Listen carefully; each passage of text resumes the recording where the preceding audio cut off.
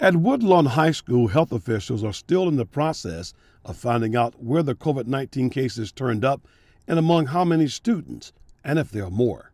Athletics, of course, is a concern. We have groups of students coming together.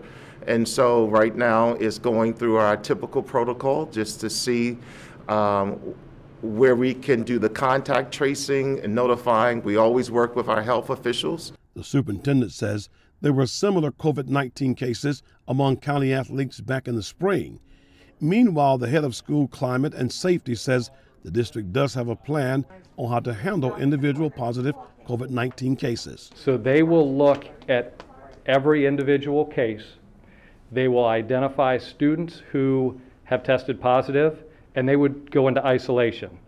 Students who came into contact that we don't know would go into quarantine.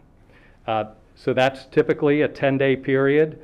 And while students are away from campus, the school system says it has ways of making sure they don't miss out on instruction. For individual students, we work with individual schools to provide that continuity of learning.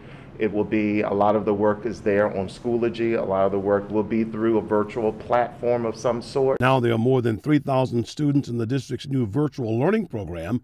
More than 100 new students were added to the program this past week.